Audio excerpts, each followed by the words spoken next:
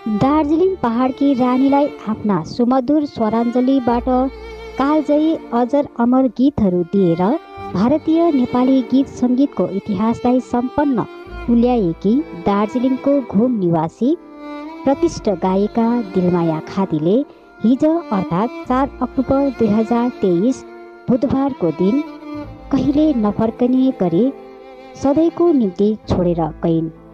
उनको आकस्मिक निधनमा कलाकारहरू शोकमा डुबे। उनको अन्तिम यात्रा उनको निजी वासस्थानबाट निकालियो, जसमा धेरै कलाकारहरूको उपस्थिति रहेको थियो।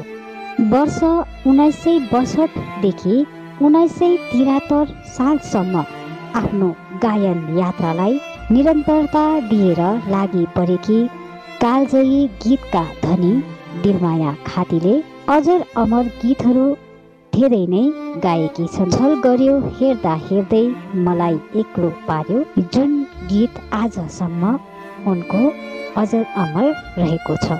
गोर्खा दुःख निवारक सम्मेलन दार्जिलिङको आयोजनामा 29 सेप्टेम्बर 2019 रुद्रकुमार प्रधान स्मृति गोदुनिस सङ्गीत पुरस्कार 2019ले सुशोभित भएकी दार्जिलिङका वरिष्ठ गायिका बारे गोदुनिसका पत्रिकामा यस प्रकार संक्षेप जीवनी लेखेको पाइन्छ।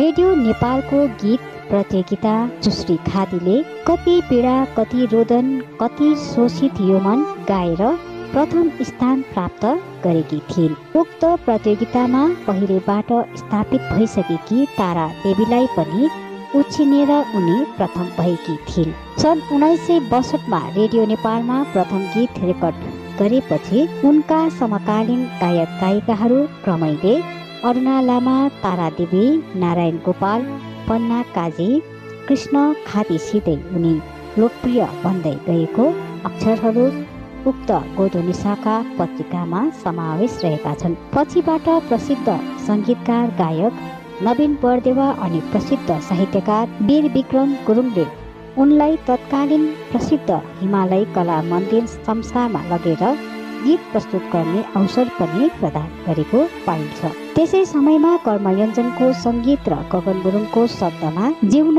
देऊ मलाई एक्लो भन्ने खुबै चर्चित गीत उनले गाएकी थिइन्। दिलमाया खातीले गोपाल योञ्जनको शब्द र सङ्गीतमा सावन फर्की फेरि झर्यो माया लगाई निष्ठुरी फर्केन गाएर दार्जिलिङबाट रेकर्ड भएको यो उनको पहिलो गीत थियो भन्ने पनि उक्त पत्रिकामा रहेको छ।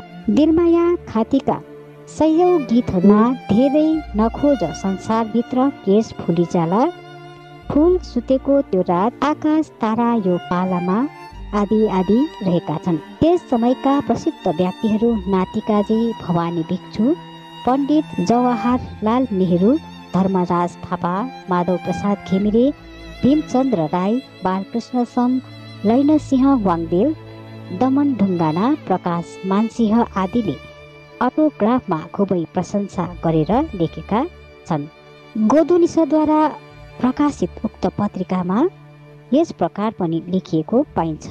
भारतीय नेपाली गीत सङ्गीतको इतिहासलाई थनी तुल्याएकी गायिका दिलमाया खातीले आफ्नो अतुलनीय योगदान दिए बापत उनको अतुलनीय योगदानलाई मूल्याङ्कन गर्दै भोपाल मानसिंह कार्की प्रथा परिषद काठमाडौँद्वारा विभूषित गरेको पाइन्छ।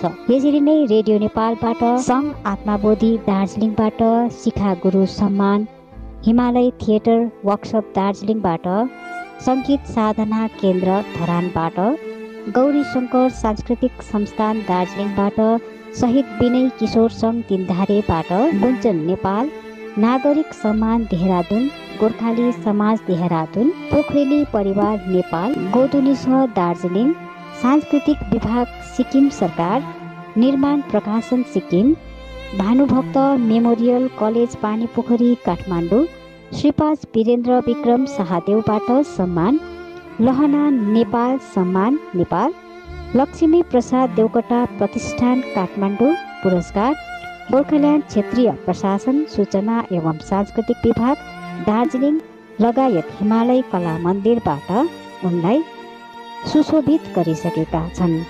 यसरी भारतीय गीत सङ्गीतको इतिहासलाई अमूल्य योगदान दिएकी वरिष्ठ गायिका दिलमाया खातीलाई आज अन्तिम बिदा दिन पर्दा कलाकारहरू सबै नै गहिरो शोकमा डुबेका छन्। उनको निधन अपूर्णीय क्षति गीत सङ्गीतमा रहेको पनि बताएका छन्। अब मैले चाहिँ के भनेर त्यो अनुभव चाहिँ मसँग चाहिँ म व्यक्त गर्न सक्दिनँ, कारण संसारै सुन्ने मेरो निम्ति त भनौँ न, साथी एउटा हात एउटा मुटु नै छुटेर गएको जस्तो भयो। तर पनि अब के गर्न सक्छु र, पछि लागेर जान सकिँदैन। तर मेरो भावना, मेरो सद्भावना, मेरो प्रेम सदा उसँग रहोस्, उसको शान्तिको म हरदम कामना गर्छु। उसले हामीलाई यहाँ नसम्झोस्, तर हामीले उसलाई सदा सदा सम्झन सक्छौँ, म यति नै चाहन्छु। सुन्ने छ, संसारै सुन्ने साथीभाइहरू सबै छन् र ऊ छैन, विश्वासले लाग्छ नि सदा। यो अब त ठन्डा महिना लाग्ने बेला हो, यति बेला सबै जम्मा भएर हामी सिलगढीमा बस्ने हाम्रो यो समय हो। तर यति बेला उसले छोडेर गयो है, विश्वासले लाग्छ। अबको यो ठन्डा महिना पो हामीले कसरी बिताउने साथी बिना भन्ने लाग्छ। यो अति नै दुःखको घडी हो, किनभने जो हाम्रो दिलमाया दिदी हुनुहुन्थ्यो, उहाँ एकजना प्रसिद्ध गायिका, हाम्रो अति नै पुरानो गायिका हुनुहुन्थ्यो र उहाँले धेरै ठाउँबाट पुरस्कारहरू पनि पाइसक्नु भएको थियो। र यसरी उहाँको जुन चाहिँ निधन छ त्यो हाम्रो लागि एउटा ठुलो क्षति हो। सायद उहाँको जुन चाहिँ स्थान छ त्यो अपूरणीय क्षति जस्तो मलाई लाग्छ र म अति नै दुःखी छु। र म मेरो आफ्नो संस्था सुरतरङ्ग सङ्गीत महाविद्यालय सुनादाको तर्फबाट पनि हार्दिक श्रद्धाञ्जली अर्पण गर्न चाहन्छु। र उहाँसित धेरैपल्ट भेट भयो, एउटा पारिवारिक सम्बन्ध नै थियो भन्दा हुन्छ। हाम्रा स्वर्गीय कमल दर्नालज्यू जो वरिष्ठ सङ्गीतकार हुनुहुन्थ्यो, उहाँको संलग्नमा हामी धेरै कार्यक्रमहरू गर्थ्यौँ। र त्यस समयदेखि नै जब कमल दर्नालजी जीवित हुनुहुन्थ्यो त्यस समयदेखि नै उहाँसित परिचित थियौँ। धेरैपल्ट धेरै जग्गा कार्यक्रमहरू गर्ने अवसर पाइयो र खुबै मिलनसार, सबैलाई माया गर्नु पनि एकदम सबैसित मिठो मृदुभाषी नै भनौँ उहाँलाई। र आज उहाँको जुन निधन भयो, एउटा सङ्गीत जगतको निम्ति मात्र नभएर हाम्रो नेपाली समाजको निम्ति नै अपूर्णीय क्षति भएको छ। यो त्यस्तै लागिरहेको छ र हामी विशेष गरेर गोर्खा जनपुस्तकालय खरसाङको पक्षबाट म प्रकाश प्रधान उपाध्यक्ष यहाँ उहाँको अन्तिम यात्रामा सहभागी हुन यहाँ आइपुगेको छु। साह्रै विषाद लागेको छ नि। उसँग त अब झन्डै 60को ओदेखि नै हामी कला मन्दिरमा सँगसँगै थियौँ है। गोपालञ्जन, कर्मयोञ्जन हामी सबै सँगसँगै थियौँ र त्यति बेलादेखिको हाम्रो मभन्दा अलिक सिनियरै हुनुहुन्थ्यो, तर हामी साथी जस्तै थियौँ। प्रत्येक कुरामै सँगसँगै त्यति बेला कला मन्दिरबाट धेरै कार्यक्रमहरूमा हामी सँगसँगै हिँड्थ्यौँ गर्थ्यौँ। र आज अचानक अब यस्तो त विषाद त लाग्ने नै भयो। साह्रै विषाद लागिरहेको छ। अब के गर्नु, संसारको नियमै हो, जन्मेपछि जानै पर्छ एक दिन। र पनि उनको आत्माले शान्ति पाउनु, यति नै अब भन्न चाहन्छु। अरू त मेरोमा भनौँ भने शब्दै छैन है। हाम्रो सारा जातिको, हाम्रो गोर्खा जाति, नेपाली जातिको चाहिँ एक ध्रुवतारा दिदी, कोकिल कण्ठी गायिका, अनि अति नै सरल, अति नै राम्रो गायिका हाम्रो बिचबाट जानुभयो है। यो एकदमै ठुलो, हामी सबैको निम्ति ठुलो आघात हो। यही प्रार्थना गर्छु उहाँको आत्माले शान्ति पाउनु अनि उहाँको वैकुण्ठमा बास होस्। सर्वप्रथम यो कार्यक्रम हेरेर बस्नुहुने समस्त श्रोतावृन्दमा, मेरो दर्शकवृन्दमा हार्दिक अभिवादन। मलाई अत्यन्तै दुःख लागेको छ। हुन त दिदी हामीभन्दा निकै नै सिनियर हुनुहुन्थ्यो र उहाँसँग सँगै काम गर्ने कस्तो सुযোग चाहिँ मिलेन। तरै पनि उहाँहरू हाम्रो रोल मोडल हुनुहुन्छ। उहाँहरूले गाएको सुनेर त्यही हेरेर नै हामी पनि अघि बढ्दै गएको हो। र मलाई लाग्छ दिदीले धेरै अघि नै गाउन चाहिँ छोड्नुभयो। म त्यसमा चाहिँ एकदमै भित्रबाट मलाई दुःख लागेर आउँछ। यति राम्रो स्वर्गदेवी सबैले मानिलिएको गायिका उहाँले गाउन छोड्नुभएको थियो र मैले उहाँलाई बेला बेलामा भन्थेँ, दिदी हामी भेटौँ न कला मन्दिरमा, त्यहाँ हामीले यसो प्र्याक्टिस पनि हुन्छ भन्थेँ। तर सायद दिदीले त्यो समय निकाल्न सक्नु भएन। अहिले पनि मलाई त्यो चाहिँ स्मार्टै लाग्छ र अहिले झन् अब हुनुहुन्न, ससरेर हामीसँग हुनुहुन्न र एकदमै विश्वास लागेछ।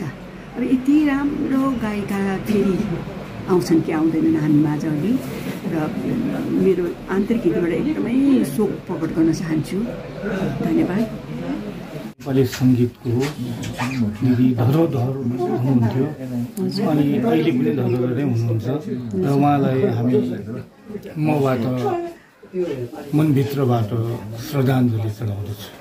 धेरै दुःखी छौँ हामी है, हामी म मात्रै नभएर हामी सारा सम्पूर्ण नेपाली सङ्गीत जगतको सबैजनाले दुःख नै छ र हाम्रो लागि धेरै नै अब आजको दिन भनौँ न एकदम भन्नै नसक्ने अब दुःख त्यस्तो भइरहेछ। उहाँलाई हार्दिक श्रद्धाञ्जली। आज विशेष एउटा दुःखद दिन उहाँको फ्युनरल एटेन्ड गर्नको निम्ति हामी आएका छौँ गोर्खा दुःख सम्मेलनको पक्षबाट। उहाँ एक प्रसिद्ध गायिका, उहाँले साङ्गीतिक क्षेत्रमा जुन प्रकारले योगदान दिनुभयो त्यो अति नै प्रशंसनीय र स्मरणीय छ र त्यही कुरालाई कदर गर्दै नै आज हामी यहाँ आएका छौँ। दिदी हामीसँग नजिकमा हुनुहुन्थ्यो। सँगैमा गोर्खा दुःख सम्मेलनले उहाँलाई विभिन्न अवसरहरूमा स्मरण गर्ने, याद गर्ने, साथै कार्यक्रम आदिमा उहाँलाई निम्त्याउने पनि गर्थ्यो र उहाँलाई विभिन्न अवसरमा गोर्खा दुःख सम्मेलनले उहाँलाई विशेष सम्मान गर्ने अवसरहरू पनि जुरेको थियो। तर आज उहाँ हामी माझमा हुनुहुन्न र गोर्खा दुःख सम्मेलनको पक्षबाट म सबै सदस्यहरूको पक्षबाट पनि म हार्दिक श्रद्धाञ्जली अर्पण गर्दछु।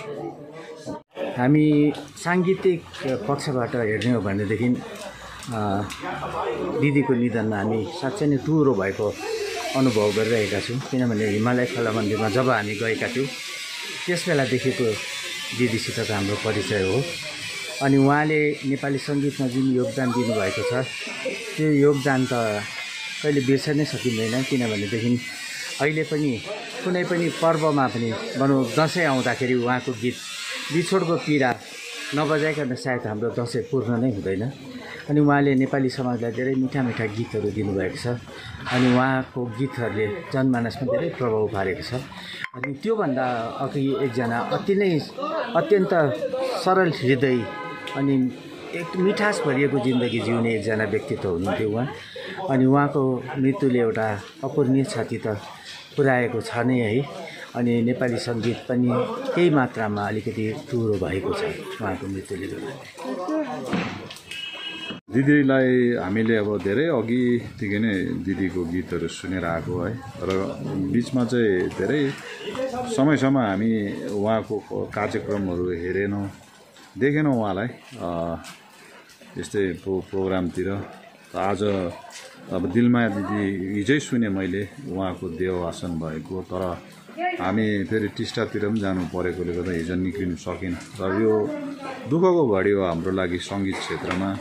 यसरी पुरानो राम्रो कलाकारहरू हामीलाई एकपछि अर्कोले बिदा दिँदैछ है। त्यसले गर्दा यो दुःखद घडीमा अब यहाँ हुन त उहाँको परिवारमा भान्जी उहाँको भदै नै हुनुहुन्छ होला र जतिजना परिवारलाई हामी संवेदना चढाउँछौँ र हामी आफै पनि अब दुःखी छौँ।